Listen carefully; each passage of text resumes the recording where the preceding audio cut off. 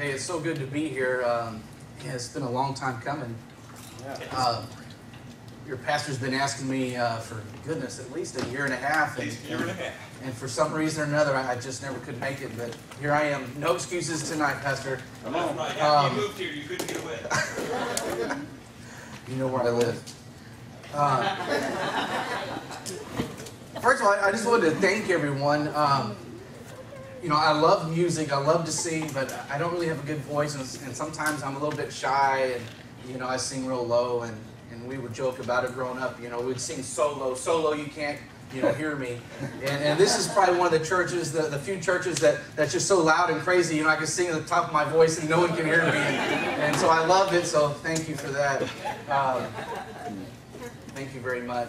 But really, it's an honor to be here, and I'm sorry I put it off for so long. I want to start in Joshua chapter 9. It's a long text, so I'm going to summarize some of it. There. Quickest Bible on earth. And a lot of us may be familiar with this story and with this text. You know, Joshua, he just came out of Jericho and decimated Jericho and Ai, and here he is, and he comes upon the people of the Gibeonites, and it's funny. I know in my Bible it has a little head note there, and it says the deception of the Gibeonites. That's what they'll always be known for. They'll go down in history, the people that deceived Joshua. And they did a very, very clever thing. Very, very clever. They knew that utter destruction was at their door, and they were desperate, if you will. What they did, they sent some ambassadors to Joshua and his army, and they had dressed up in these old clothes, these worn shoes, and had these old wineskins that were cracked. They had old, dried, moldy bread, and so it was like a show they put on for Joshua. They said, listen, we're from far away. Will you please make a treaty with us? See, Joshua was ordered to go into this land and take it, right? Yeah. He didn't go and say, hey, can I please have it? They took it by force. Amen. Right? And so these people were terrified. Amen. And so they were trying to win some favor with Joshua. And so Joshua and his leaders, they fell right into their little trap, if you will. He didn't ask a whole lot of questions. He just said, well, how do I know that you're from a distant land? And they whipped out the moldy bread. Well, look, when we left, this was fresh. Look how old it is. When we left, our shoes and sandals were new, and look how worn they are. And our wineskins, they were fresh and new, and now they're all worn and cracked. And so that was good enough for Joshua. They said, fine, okay. They shook hands, and the deal was sealed. And I want to start reading in verse 22. Joshua called together the Gibeonites and said, why did you lie to us? Why did you say that you live in a distant land when you live right here among us? May you be cursed. From now on you will always be servants who cut wood and carry water for the house of my God.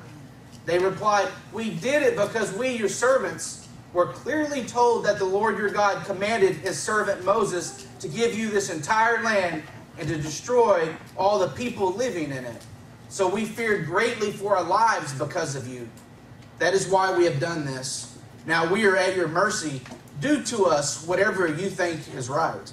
So Joshua did not allow the people of Israel to kill them.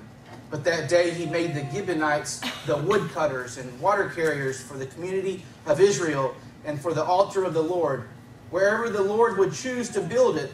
And that is what they do to this day. Now I want to just pause here just for a little bit and just tell you a little bit about myself. And there's just so much stuff up here.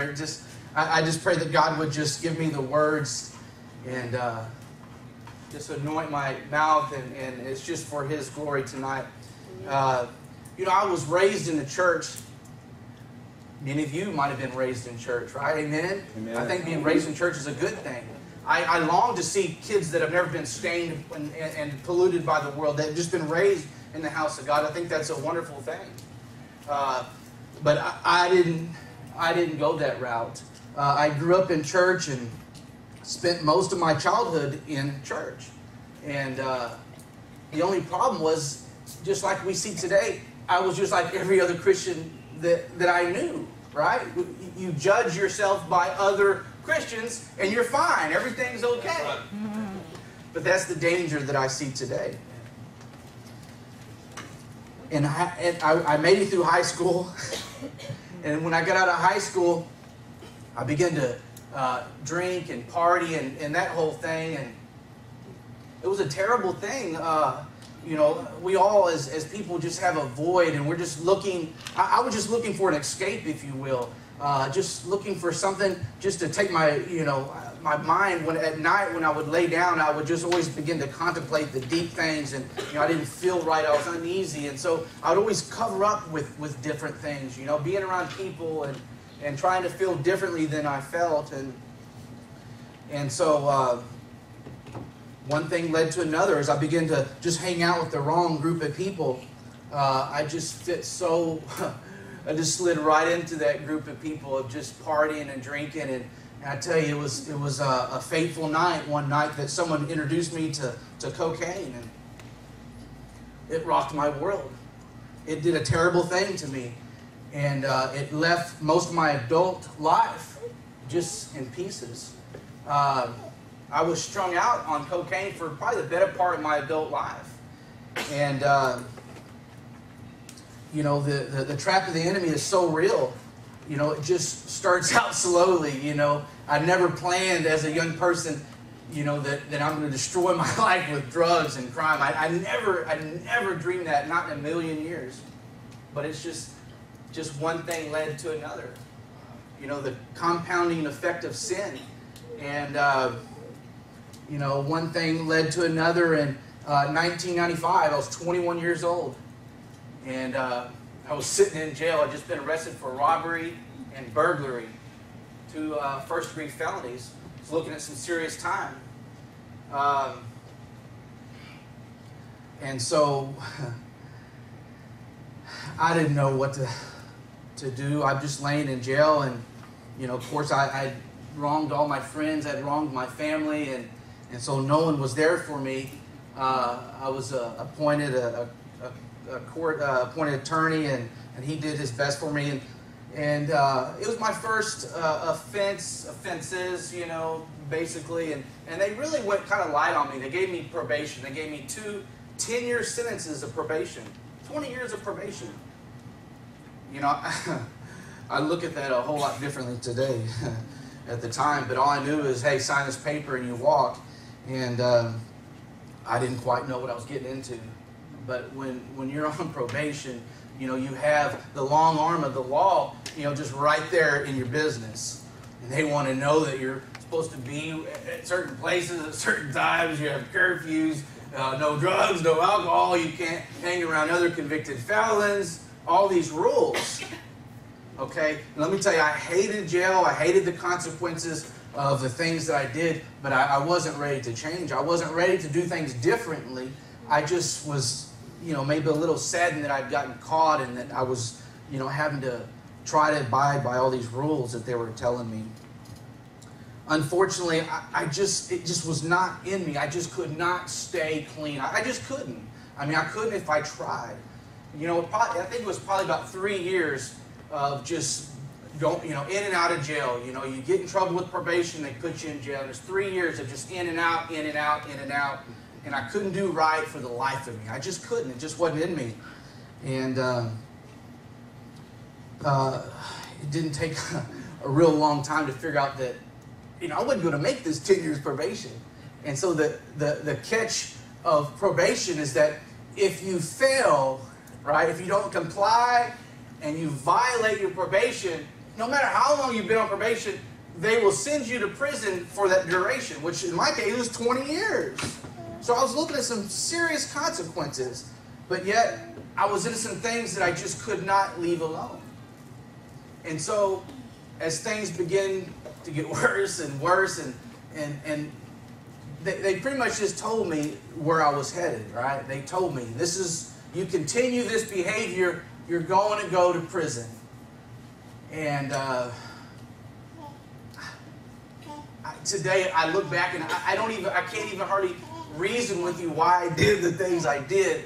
But at the time, it made the most sense. You know, when you get in trouble, the heat is on. Sometimes you do the one thing you run, right? Let's get out of here. And so that's what I did. I realized, you know, I didn't want to be in prison, right? A clean cut, you know, blue-eyed, blonde hair doesn't need to be in prison. I valued my freedom. And so I left.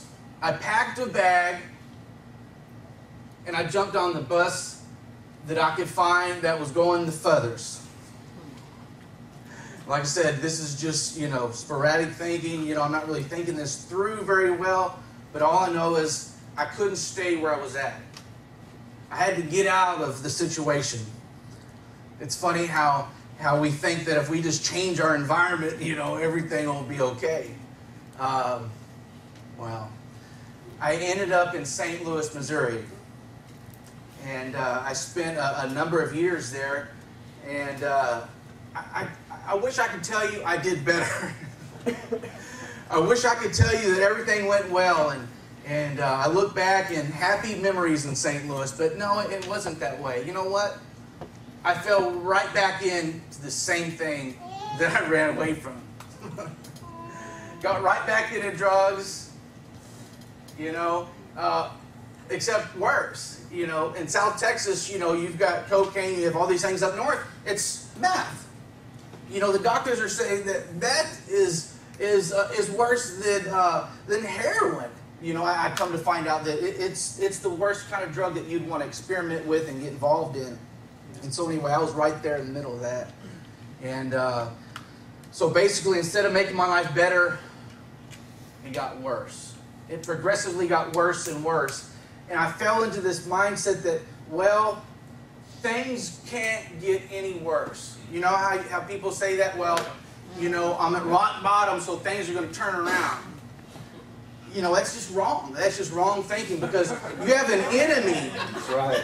You have a devil, and his one plan is not to make you, you know, miserable. It's not to put you in prison. It's not to make you a drug addict, but it's to kill you. It's take the life of God right out of you. That's it. Okay, and he's never going to stop until you're dead. That's right. You know what? My life got worse and worse and worse and worse, and it did not look like it was ever going to stop. And so here I was in St. Louis, Missouri, 100 times worse than I was in Texas. You know, the very thing that I was running from, prison, right? I didn't want to be confined. I didn't want to be, you know, in a small cell and people telling me what to do and how to do it. And so that's what I was running from. In my head, that's what I was, you know, running from. But what I came to find out was I looked around me in St. Louis and I had built prison bars all around me. And I realized, you know, how stupid that was.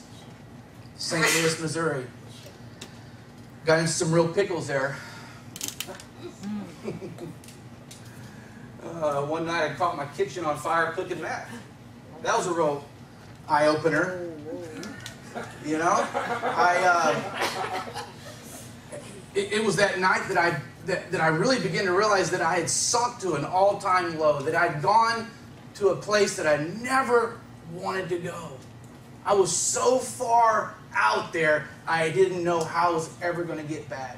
And see, that's just an enemy plot, just straight from hell. He's going to try to separate you so that you feel hopeless and that you can't get back. And that's exactly where I felt. My life was so complicated, I didn't know how I could ever get back. I honestly did not.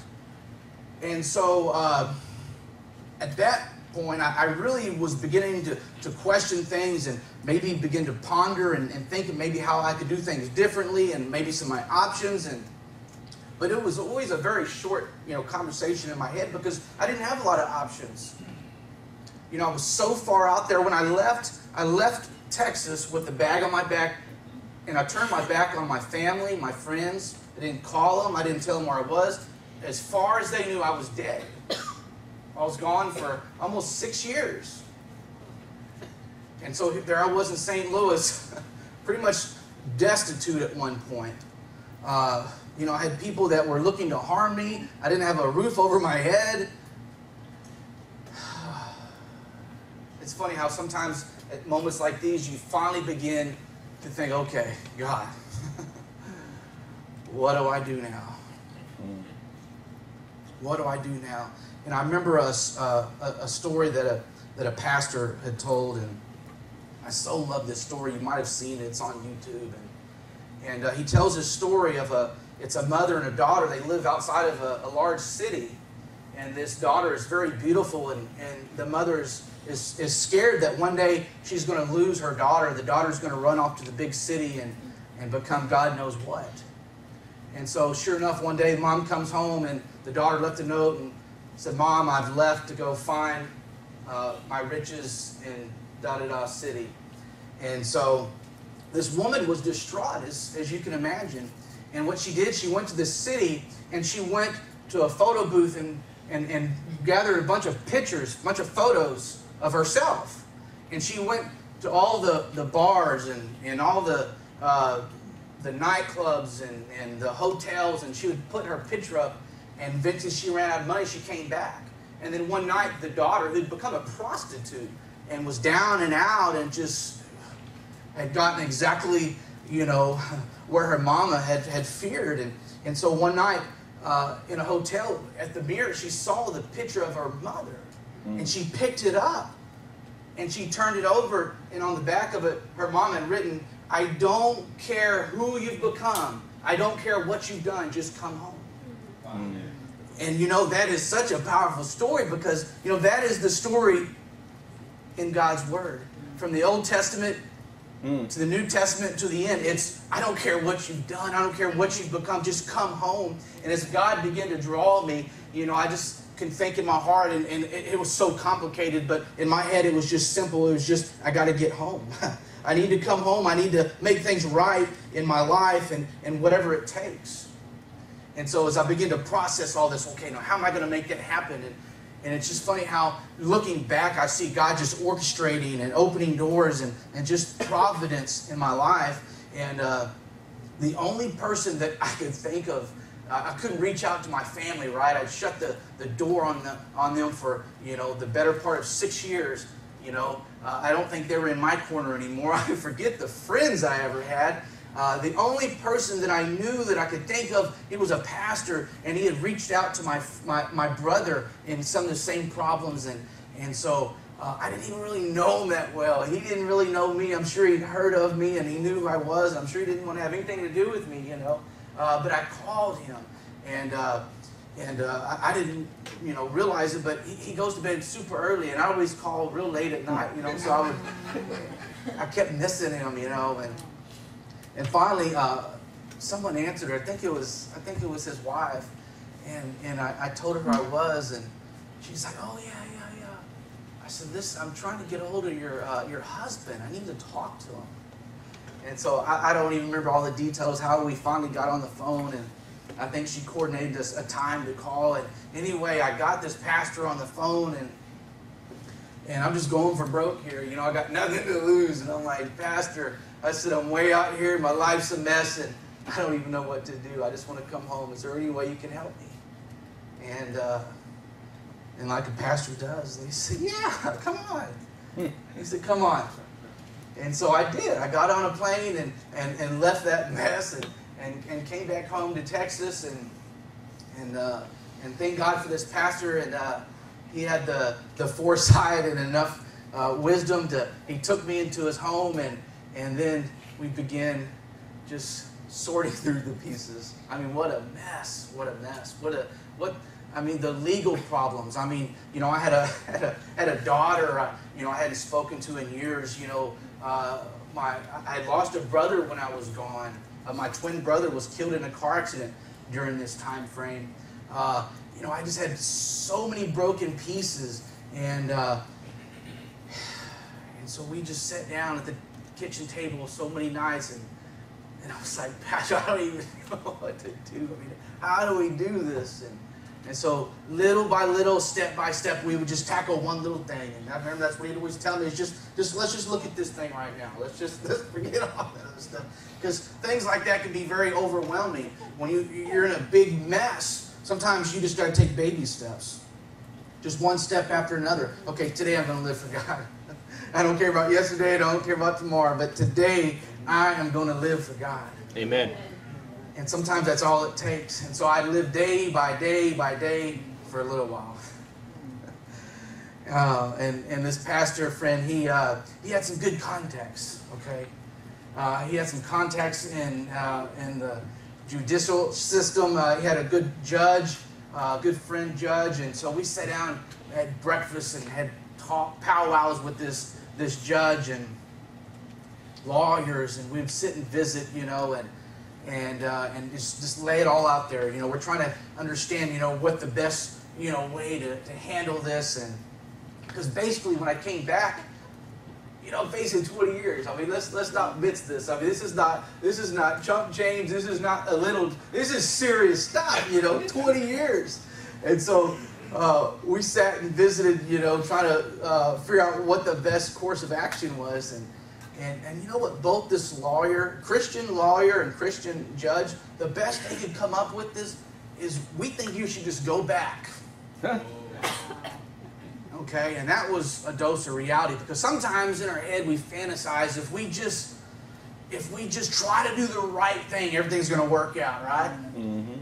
Right? We think that. And so in the back of my mind, I knew reality said I'm looking at 20 years, but I was just hoping, I'm throwing myself, God's mercy, and I'm just hoping this is all going to work out. Well, a local lawyer and a local judge, the best they can say is, yeah, you're looking at some serious time. The best advice that we give to you is, maybe you should just go back, just continue. You've been gone for so long, it worked for you.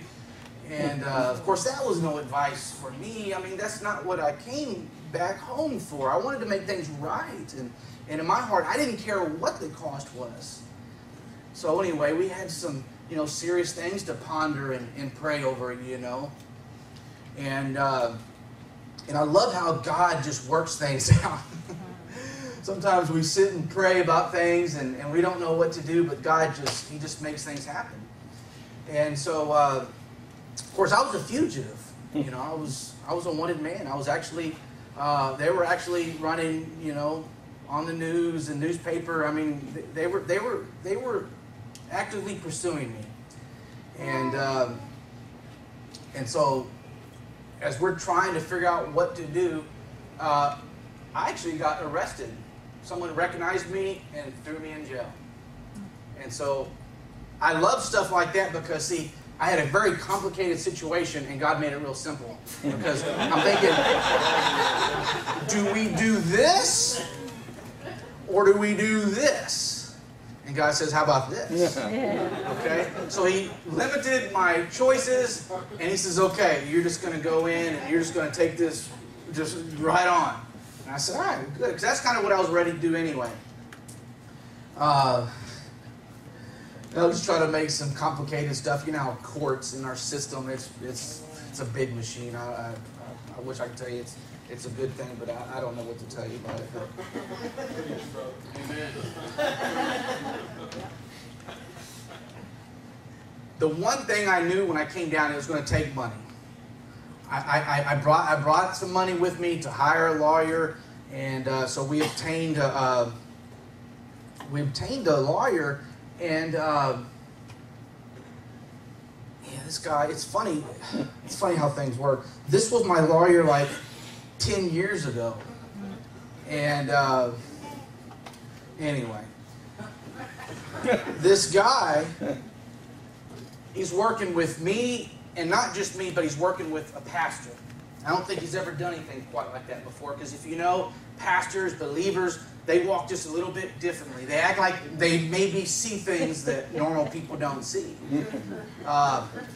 The lawyer is telling me, we've talked to the DA and this is what they're going to do. They're going to make an example out of you. You've made a laughing stock of our system, and here's what we're going to do. You deserve 20, but if you sign right now, right now, we'll give you 10 years. If you don't sign right now, if you want to see the judge, you want to pursue this any further, we're going to give you 20. So I'm looking at 10 or 20 years. I mean, neither one of them sounded real nice. And I'll be honest with you, I was ready to sign. I mean, it wasn't something I was looking forward to, but I'm not a real genius here, but 10 or 20 is pretty simple, right? This is the court system saying 10 now or 20 later. And so I said, I mean, I came down here and God, whatever it takes, if this is what I have to do, and let's do it. And, you know, it's just me and my lawyer at the table, and the pastor is just a little ways away, and apparently he sees me with the pen in my hand, and he's like, no, don't sign it. And so I was thinking, what? I'm thinking maybe he doesn't understand.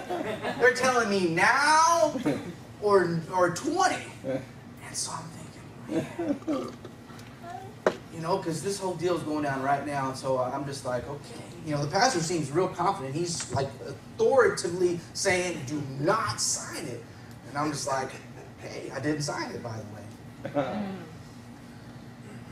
We've had some meetings with this lawyer, and he basically said, hey, listen, there's really nothing you can do. There's nothing you can do. I'm a twice convicted felon. They actually had a third felony they were trying to charge me with. In the state of Texas, you know, strike 3, you go home for life. And this is some serious business. And the lawyer's putting all this in perspective for me and the pastor. And he's saying, listen, there are no options here. And the pastor, his tone was entirely different. The pastor just said, listen here, lawyer. I know more than you do, and we're going to have our day in court. And I was like, we are? I want you to know, my mom, when she heard about this, she was, I mean, Mama loves, right? Mama loves me. She wants the best for me. She doesn't like 10 years, but she really hates 20 years. And she called, you know, this pastor and says, what are you trying to do to my boy? You're going to give him more time. And the whole time the pastor, thank God, is not listening to the facts. Thank God the pastor's not looking at what he can see, but apparently he knows something that I don't know. And the only thing I remember in all of this that he kept telling me was, you just got to believe. You just got to believe. And it seems so stupid at the time, you know, when you're sitting in a jam like that with just, you don't see any, you can't see. And you have this guy sitting in front of you just saying, hey, just believe, just believe. And I just said, all right, I will. I'm just going to trust you. I'm just going to believe and just, let's just whatever. And that's what we did. That's what we did. We were determined to have our day in court, and we went the day of our hearing. And so the lawyer's sitting down with me and the pastor. He's like, okay, just so y'all know, there is no defense. I didn't prepare anything. I got nothing. What do y'all want to do? Oh. And the pastor says, well, okay, listen here. This is what we're going to do. He's guilty, right? We all know that. There's nothing to argue. He's guilty as sin. He says, but here's what we're going to do. We're going to go up there and acknowledge guilty. Guilty. That was me. I did that. But here's where it changes from most people is, hey, Your Honor, I'm just begging for your mercy. Amen. Wow.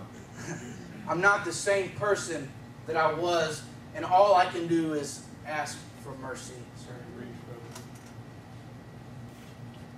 Of course, you know, from the perspective of law and order and all those things, that is the stupidest thing the lawyer had ever heard. Yeah, I'll bet. And that's what we did. I went there and got on the stand. And it's horrible. I mean, they read off everything. I mean, they have everything documented since I was 18 years old, and they read everything off, and they present their case, and it's horrible. It's bad. And all I could do was sit there and agree, yes, that's true.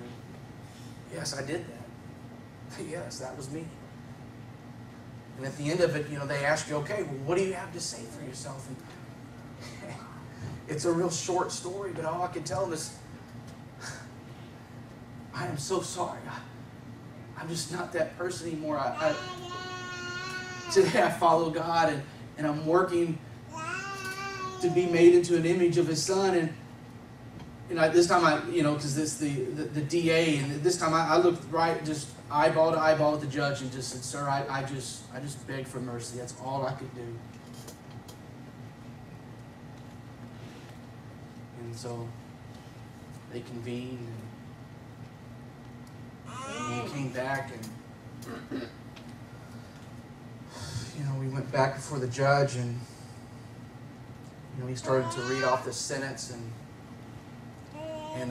he started off, and that's the only thing I really remember was that he said, I hereby remand you for 8 years. That's all I heard was 8 years. And I was done. That's all I heard. And then I remember just a few moments later, the judge, they talk and all this jargon, and I wasn't really making a lot of sense of it. But at some point, my lawyer, he kind of nudged me a little bit. And I was like, what? This can't be 8 years. And he says, that's it right there. That's it. We got it.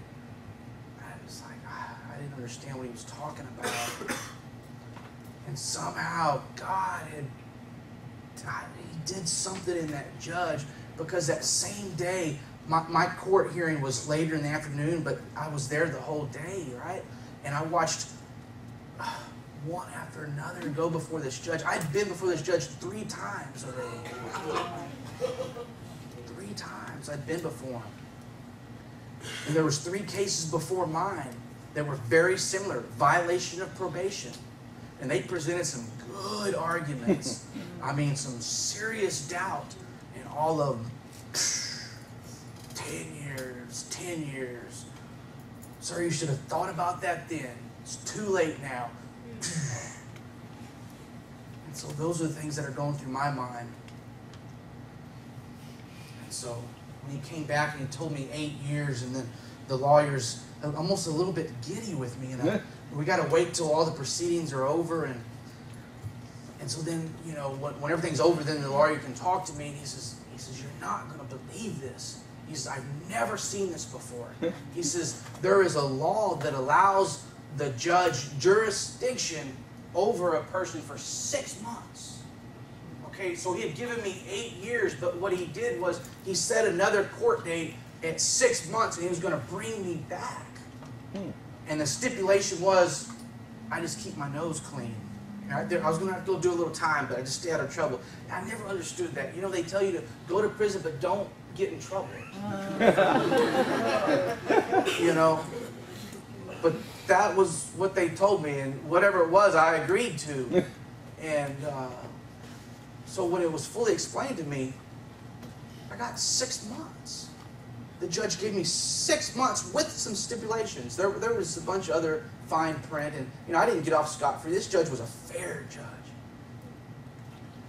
All the years that I absconded, he's going to make me do probation-wise. After 6 months, he was going to put that, all the money that I owed, he was going to make me pay restitution to the people, and all these. I mean, he was very exact, but he was a very fair judge. And so basically, he gave me that. He gave me that mercy.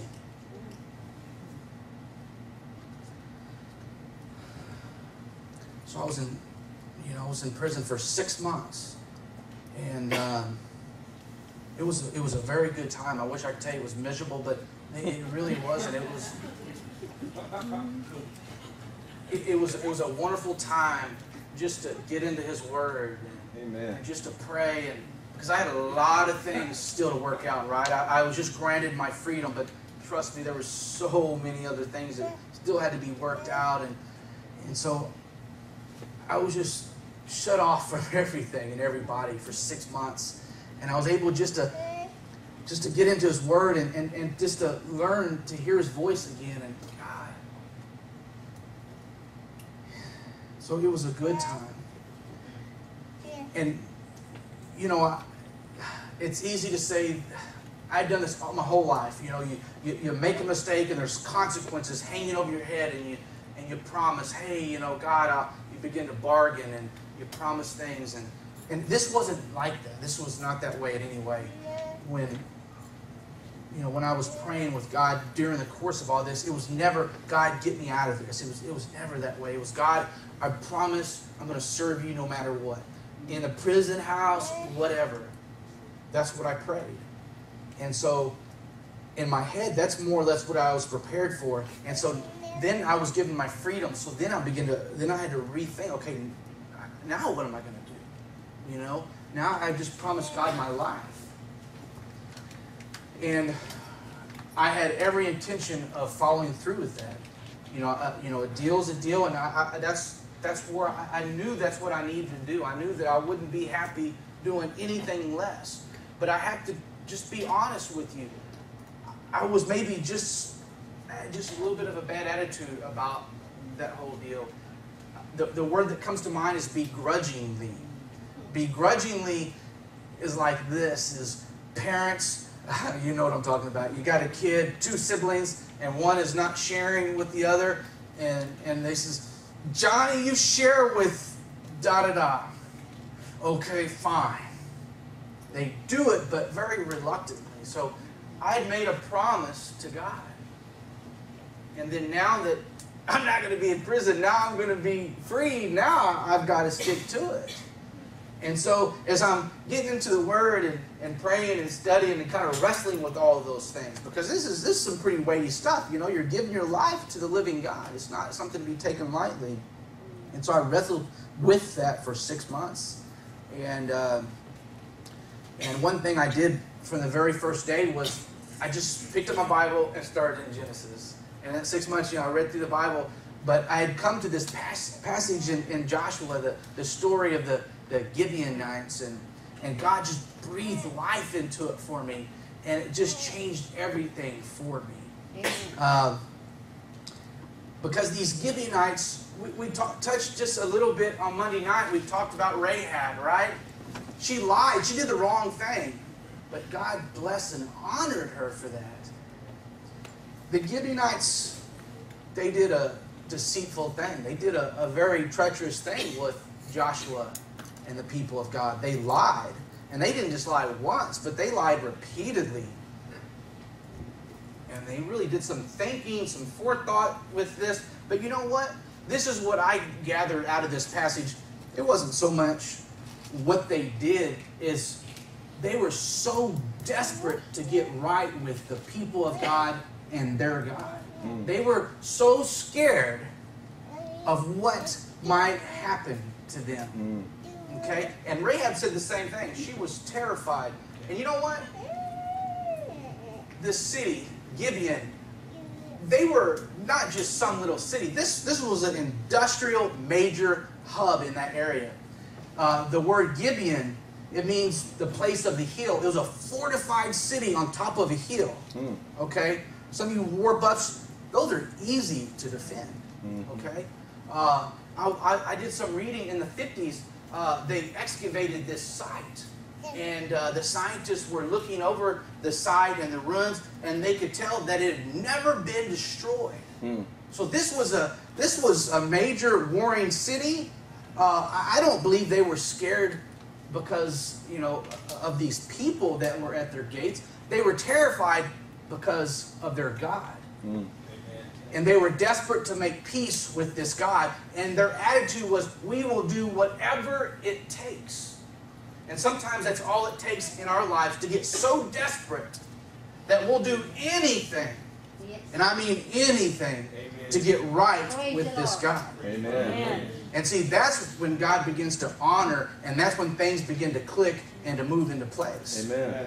So I could preach all night long on what they did wrong, but I'm going to tell you, they got something right that day. That's right. Because Joshua, he struck a pact with them. He made a promise to them, and it was kept. And there was a few things I wanted to mention about these Gibeonites that God honored out of their desperation. You know, the tabernacle was there for a long time. Hmm. The tabernacle rested at Gibeon for a long time. Yes.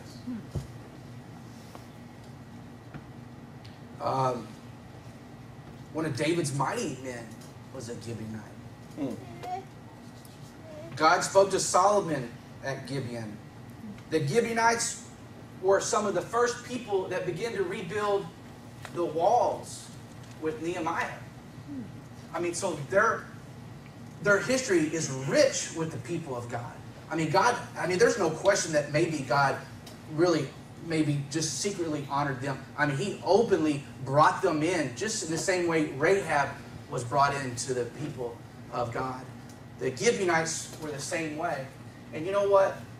The one thing that God began to really work me over on with this story was when I read this. And see, sometimes our mistake is when we read the word is we don't see ourselves in that situation. We always look at it like that was them. But see, God began to say, this is you. This was you. You deserve destruction. And I'm giving you an opportunity of service. Yeah. Amen. And what I was wrestling with in my head was, oh, but it's going to be painful. Oh, God, you know, all the high cost. But my God, did you hear what I said? You get to serve the living God. Yes. Amen. When you begin to see what the rewards are, you don't look at the cost. He's going to give you the kingdom. Yeah. Amen. Amen. Good word. I'm not bound with chains to God. I'm bound by my love for Him. It's a totally different story. And I begin to see myself in this story. And I said, you know what, by God, if I'm going to be a woodcutter, Yeah. I'm going to be the best woodcutter for God. Yeah. Amen. Amen. And so in that 6 months that I just devoted myself to Him, and God just radically changed my thinking. It wasn't obligation. It wasn't an obligation in any way. It was an honor. It was an honor to be in His service. And I just wanted to share one more story. I love stories. I'm a visual person, and I love when things are brought to life in stories and video and stuff. And this is another story that a preacher had told, and many of y'all might have seen it and watched it and stuff. But man, I love it. I kid you not, it makes me cry every time. And this preacher, he tells this story of this man. This is like the 1800s, and he went out west, and he made his fortunes in the gold rush and that whole area. He was coming back. I think he was going to Britain. He was going abroad somewhere, and he was coming through New Orleans to catch a ship. And when he was in New Orleans, apparently that was a hub of slave trade and that whole evil thing. And so he's there waiting for a ship, and there's an auctioneer, and there's a block, and they're auctioning slaves. And there's this one young woman that's up for a bid, and the men are bidding feverishly on her. And so he's just outraged at this. And so what he does, he steps up and he begins to bid. And he gets into a heated bid with them, and finally he bids it out just crazy, 10 times higher than anyone's ever bid before for this woman. So he goes up and he pays for it, takes her, and the whole time she's spitting and cussing, and she hates this man. And he drags her and he takes her to this office, and she doesn't even realize what's happening here, but she goes with him, and he goes to this office and he buys her manumission papers. And what that basically is, it's a declaration that sets her free. He bought her and then went and paid for her to become free, and then she's still spitting and cussing and doesn't want to have anything to do with him. And finally he hands her her manumission papers, and she finally registers what happened, and then she says, "You bought me to set me free. Amen. You bought me to set me free." And he told that woman, he says, "You're free to go do whatever you want." And she fell at his feet crying. He says, "Sir, you bought me to set me free, and I can think of nothing else to do but to always be your slave." Wow. Come on, Steve. And every time, I've seen it 100 times. It's a little video to this preacher telling this story. But see, that is made so real to me. See, he bought me with a price. See, it's a little bit more evident in my life, right?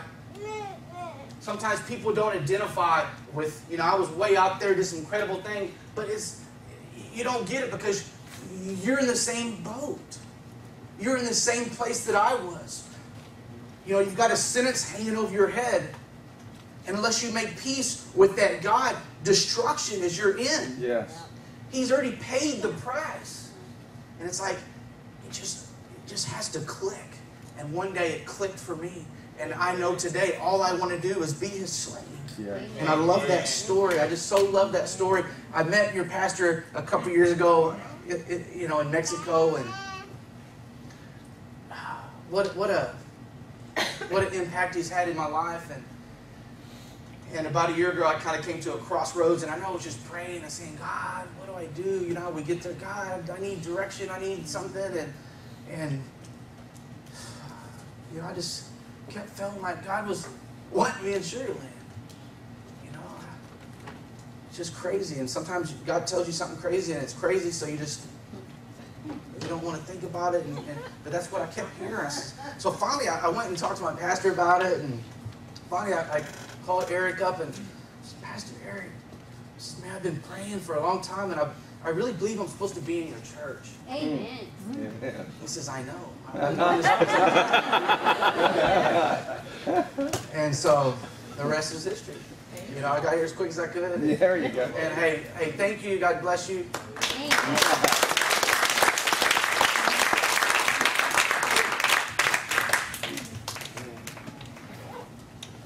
Did his testimony bless you? Yes. Amen. When I met Rick, I did something that I did to a lot of you when I met you.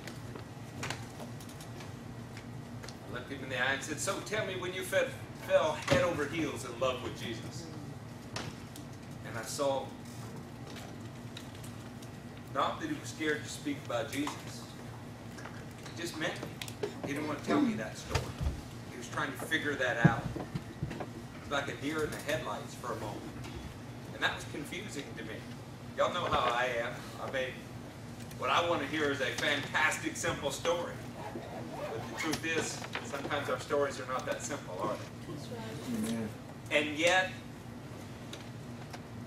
maybe you've never done an illegal drug in your life.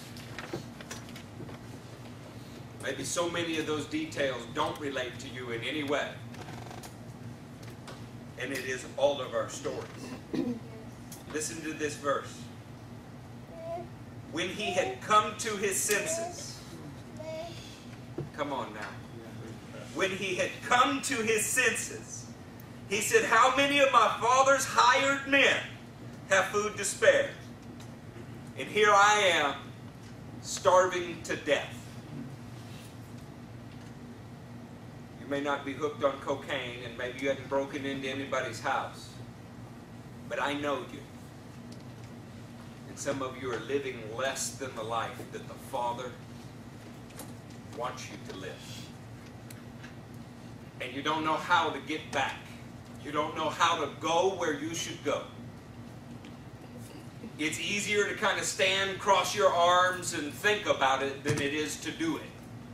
Maybe you've even found comfort in the person sitting next to you. If they don't do it, then I don't have to do it either, and at least we'll be miserable together. But while he was still a long way off, his father saw him. Friends, you put one foot in front of the other. You take the first right step that comes to mind. And your father is watching. And he runs to embrace you.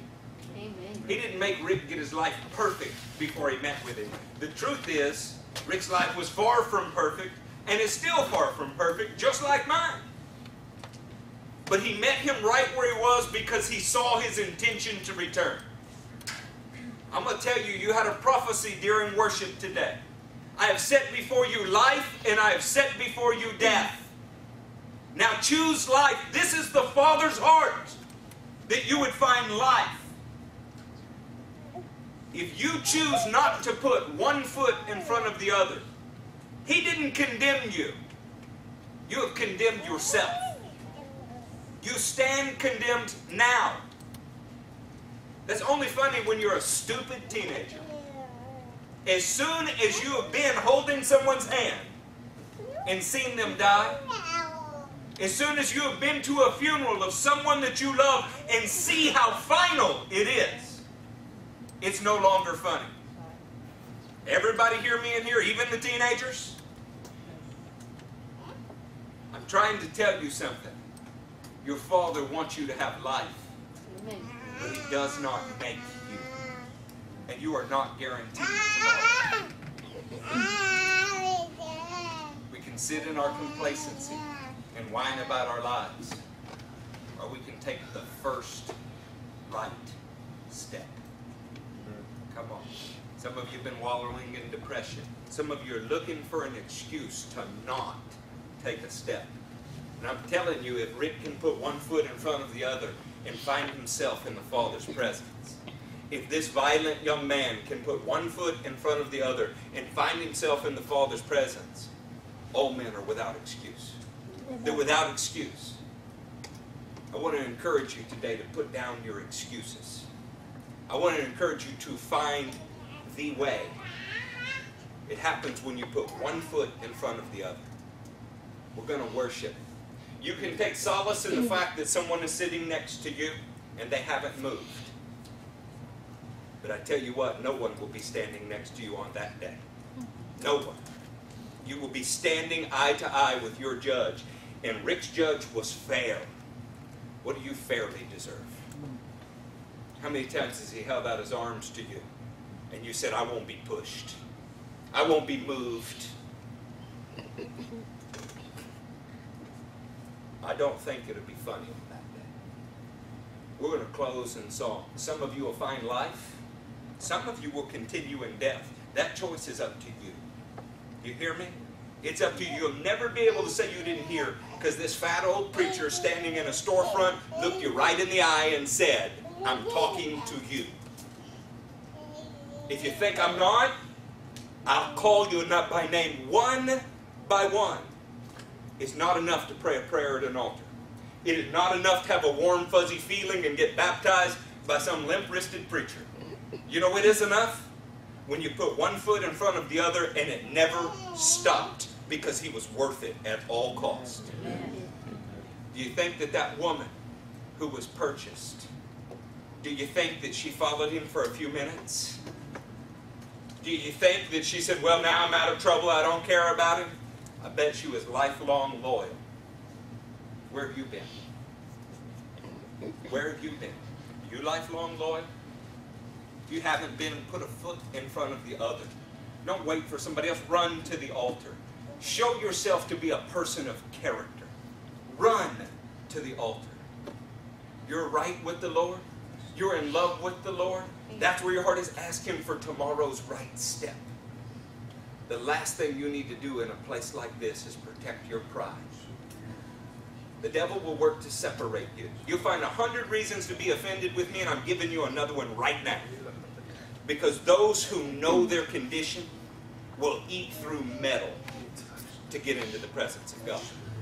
Everybody else will simply find an excuse, and hell will be full of it. Full of excuses. I got to a place in my life where I would have chewed through concrete because I needed Jesus and I needed Him. Nobody could keep me from His presence. Not a person would stand in my way. I sure didn't need an email to be an excuse, or somebody's glance at me, or something. I didn't care. I wanted Him. What do you want? Tonight you'll find life or death. That's up to you. This man bared his heart for you.